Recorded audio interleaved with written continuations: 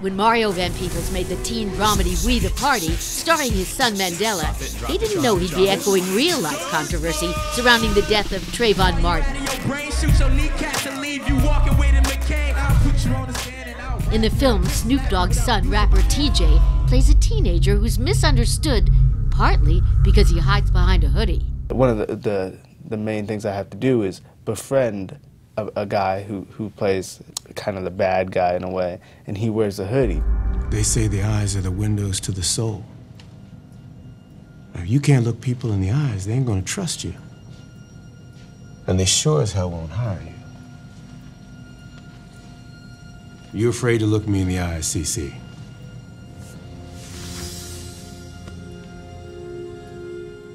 But in the end, you see that he actually is a conscious guy. And it pays off to not judge him because he does help me out. And it's just important not to prejudge people. It's just, we're all born with morals and we all know right and wrong. And judging people is wrong. So you shouldn't judge people, especially if you don't know them. He asked you a question. I let him go. I think you know, having Jackie Robinson play baseball was great, but it didn't mean baseball was integrated.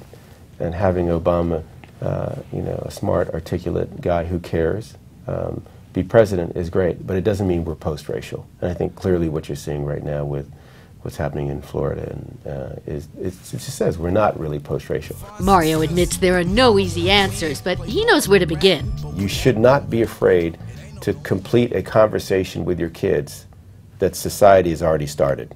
They've been hit with hyper-materialism, they've been hit with hypersexuality, they've been hit with a lot of these things early on. And if you can't be afraid to complete that conversation, don't shy away from it. Sometimes you have to stand up for something. Sometimes you have to take action. The people we respect the most, the Dr. King, Gandhi, Mother Teresa, are not people that bought things. They're not great consumers.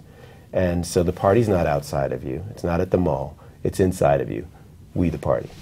I'm Jeannie Wolf on the Hollywood Scene with Mario and Mandela.